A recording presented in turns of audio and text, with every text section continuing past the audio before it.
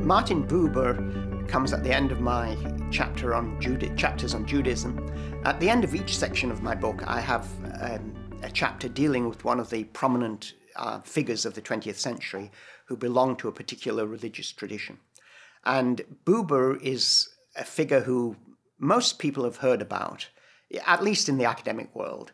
He was a very influential philosopher in the 20th century. He was a very influential Jewish thinker. But what does he really believe? This is a difficult question because Buber himself isn't terribly clear. He's Jewish. He's extremely proud of being Jewish. He actually married a Christian woman who never renounced her Christianity.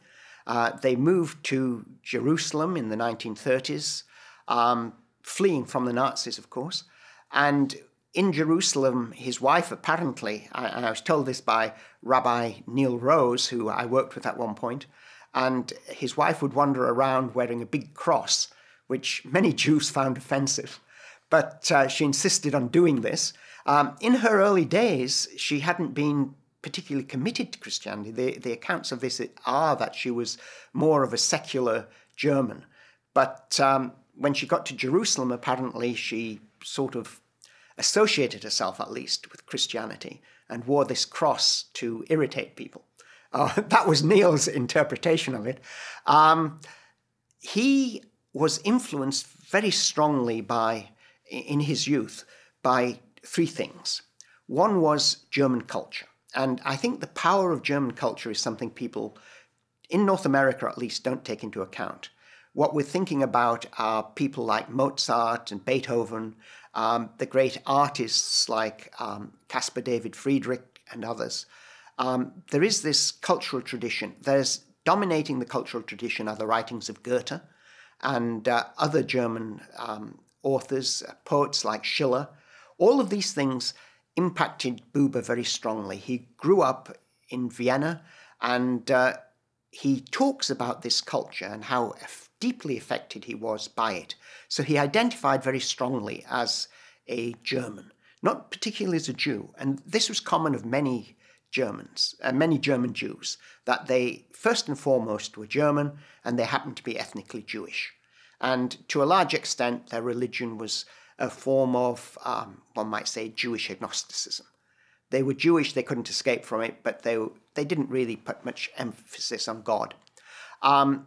But during his school holidays as a child, he was sent to an uncle who lived in Silesia.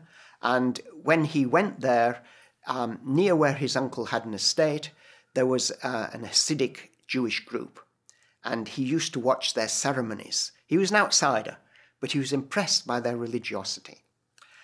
In later life, he gradually developed a consciousness of being Jewish. And this came after, one might say, his flirtation with Nietzsche and with various types of German philosophy, but particularly Nietzsche. And Nietzsche had a deep impact on him. And then he found Nietzsche really didn't satisfy him. And he returns to a form of Judaism. He's influenced by the Jewish mystical tradition, by the Hasidic tradition. He's influenced by the Bible. He's influenced by Jewish practices. But none of them really seem to settle with him. He writes lots of books about Judaism, but there's a certain enigmatic feature to these writings. They're never quite clear as to exactly what he's getting at. What he does say very clearly is that he's Jewish and he talks about eternal Israel. And here I think another figure that had influenced him, who also influenced Nietzsche very strongly, was Feuerbach. Feuerbach and D.F. Strauss, the biblical critic, shared a common experience in terms of religion. Both of them had rejected Christianity. They saw Christianity as failing, as being a religious projection, as something that they couldn't believe in. And instead, they became to believe in a religion, what one almost might say, a religion of race, or a religion of ancestral heritage. Now, when one says race, everyone immediately thinks about the Nazis, but Feuerbach actually in one of his writings talks about our heritage, and he has a long paragraph when he talks about, well, I can't really talk about just human heritage. I've got to talk about my German heritage. I've grown up with this language, I've grown up with this landscape, I've grown up with this culture. Strauss went even further. In his last book, The Old Belief and the New, he says we can't believe in the old belief, this is Christianity, we've got to believe in a new belief, and this new belief for him is cultural. And he talks about German literature, Goethe and so on. He talks about music, Mozart and Beethoven, and all of these things, and art. And it is this culture that gives a people their own national consciousness that goes on over time. And these ideas find expression in the book Daniel Deronda, written by George Eliot, the British author. And she tells the story of a young man who doesn't really know he's Jewish, but eventually discovers he's Jewish. And at the end of the book, he goes off to Israel, to Palestine, as it then was, under Turkish rule, to join Jewish settlers in Palestine. Now, George Eliot, again, was an agnostic. She, in fact, was the translator of Feuerbach into English.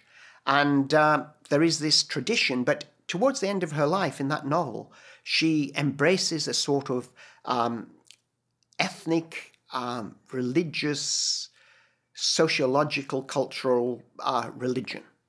And it is this type of religion that appears to have affected Buber, because Buber has a dialogue where he's corresponding actually with a fundamentalist Christian who's trying to convert him.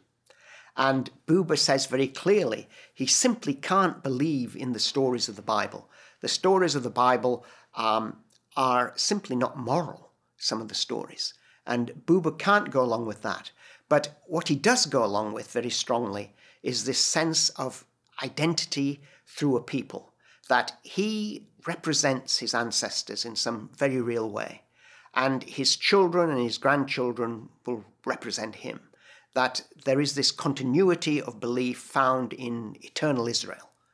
And he talks about eternal Israel, and it appears to be a sort of almost ancestral religion that he's embracing, not traditional or Orthodox Judaism.